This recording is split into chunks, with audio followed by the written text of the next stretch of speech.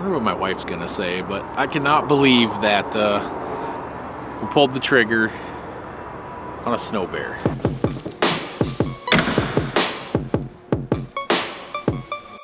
It's going down. So we're adding to the arsenal this year, SnoBear from I-29 Outdoors here in Hillsboro. You know, you got to support the people that support you, and these guys are pretty awesome. We're gonna go in there and talk to them about how we're gonna set it up. The SnoBear we're buying's in there. You know, one of their things that I-29 does, which is kind of exciting, is they customize these things just for you. So we're gonna go in there, get it customized for us, and we're gonna take you guys with. Come on.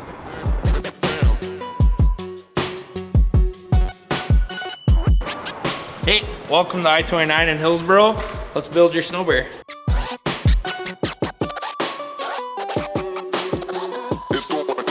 Yeah, we'll put it right here for you. You're in the exact same spot where we normally put them. This would actually be a nice. Yeah, those are nice.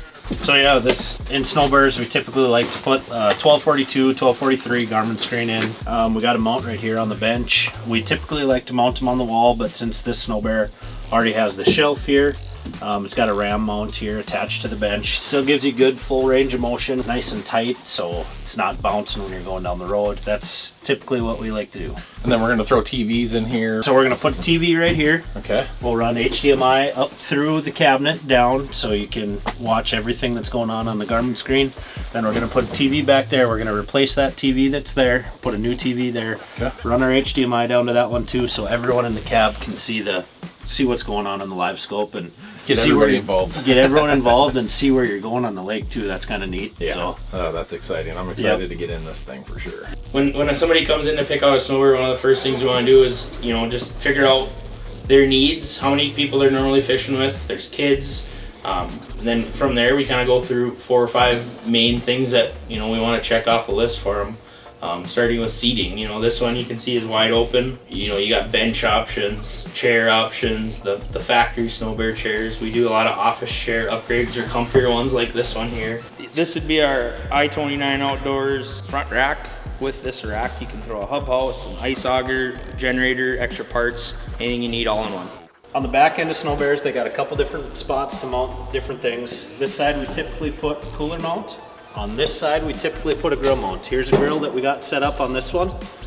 We can kind of customize anything you want and make it your dream machine. This customer had a specific need. He's a guide up on Lake of the Woods. He wanted double cooler rack for his clients and extra food. And he also got a grill rack on this one. When you leave I-29, we want you to be completely satisfied and have a one-of-a-kind machine that fits your needs. One of the things we always ask is if you're gonna have an open trailer or an enclosed trailer. You got an open trailer, one of the things we really recommend is this windshield cover. Super simple, snaps on and off, no problem.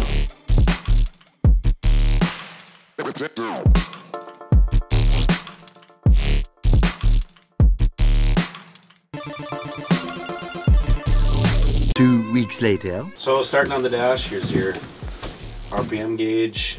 You can go through, you can see how many hours it's got, how much fuel, miles, all that good stuff. You got temp gauge, got oil pressure gauge, got voltage gauge. This one's got a DVD player. Here's your diff lock. If you get into a situation where you gotta pull it down into diff lock, hold it in diff lock, and don't do it while you're moving.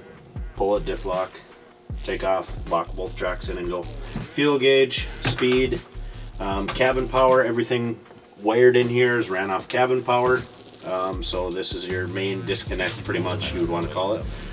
Turn your propane heat on here, your raise, your lower, your horn, fans up here, thermostat here. Yeah. So live scope hooked up to both TVs. Live scope's hooked up to both TVs. Yep. This is pretty standard for what you guys do. Pretty much all SnoBears coming out. We don't sell many SnoBears anymore that don't leave with 2 TVs and live scope. So you morning, give her 10 minutes or so to warm up. Couple, right? Yeah. Who do you think, Olive? Huh? Well, thank you guys. This has been pretty flawless for me, really. So I appreciate it, and can't wait to get it on the ice. Got like 2 days to get it ready and roll. Thor's shaking his head. Yeah.